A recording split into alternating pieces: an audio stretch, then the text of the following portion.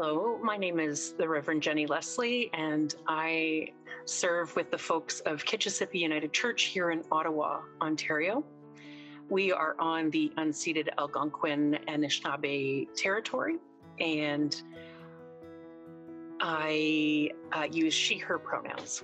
As a colonizer, as a white person, I know that there are biases that I have that are just inherent in my being. I've been taught them, I've been immersed in them all my life. So one of the things that I know that I need to do is I need to question my biases. I need to question where this education has come from, because I know that I'm immersed in a system of oppression, of systemic racism. That's just the water that I swim in. I know this is to be true.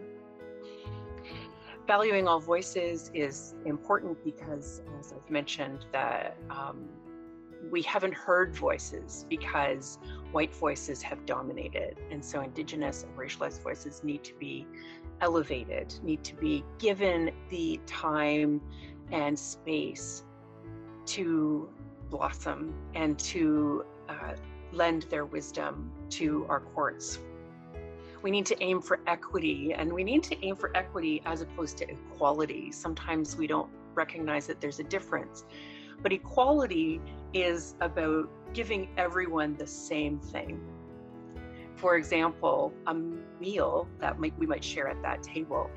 If there are celiacs at the table, if there is a small baby at the table, if there is someone who is diabetic at the table, they don't get.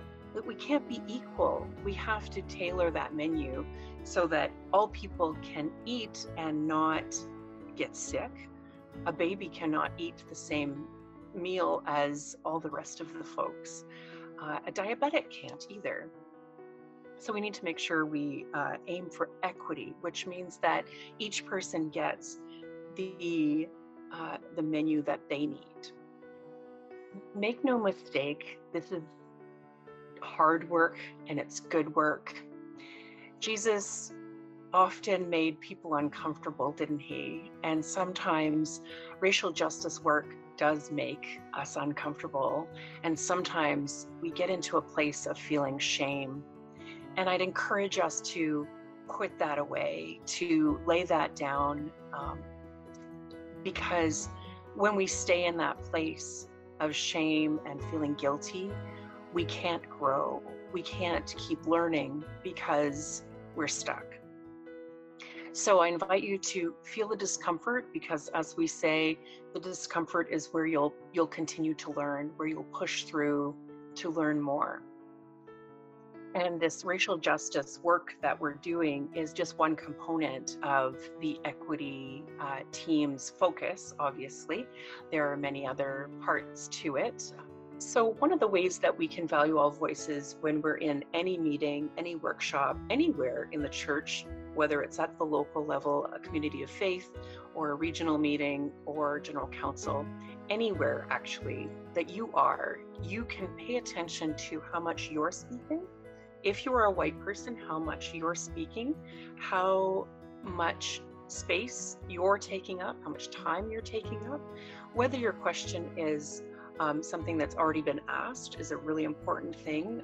Whether if your opinion's already been spoken, you probably don't need to say it again.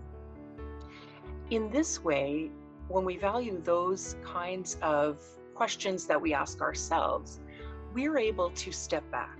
As a white person, I can make sure that I step back, that I can regulate my own behavior, that I can step back and allow other voices to take that space. I can give those spaces actively away by not putting up my hand at all.